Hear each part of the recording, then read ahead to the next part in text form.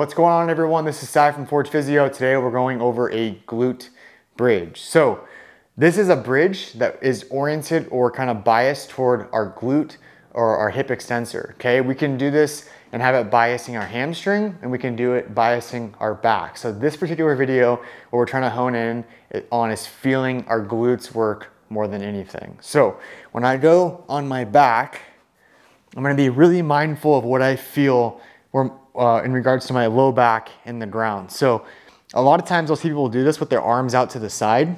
And what I see is they're driving their palms and fists, or their palms or fists into the ground, and their rib cage opens up, and they're using like their lats and some of their back muscles to kind of drive that mechanism, and the people won't feel a lot of their glutes working. So I like to go arms crossed, and then I like to push or use the cue of pushing the low back into the ground.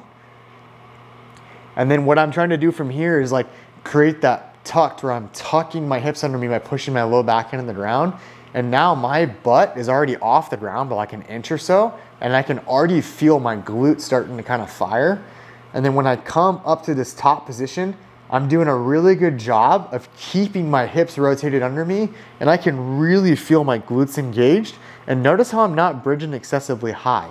That's the other compensation that I'll see, is people try to get way too high, and once they get really high, they lose the tension in their hips because they don't have the range of motion, and then they end up just really arching into their low back, okay?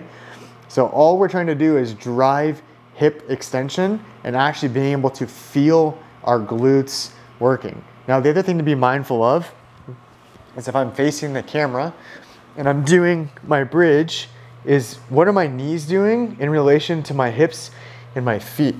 So I like to keep everything in a straight line, and having your feet and knees be about hip width apart. I don't like having my feet super close and letting my knees fall out wide. We're trying to keep everything in a relative neutral position and then drive that motion into the bridge.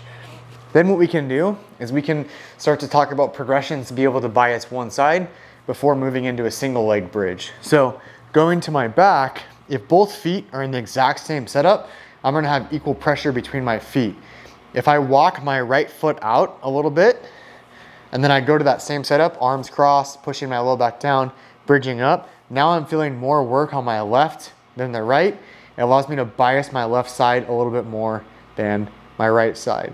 So just little tricks that you can do to start facilitating like load shifting to be able to transform and move more into like a single leg based squat. So play with those setup positions. A single leg based bridge, not a squat. But play with those setup positions, change your feet position. Sometimes you're gonna have to bring your feet out a little bit further away from your body to bridge. If you get out too far, you're gonna really feel those hamstring muscles working. So you wanna find the happy medium for you.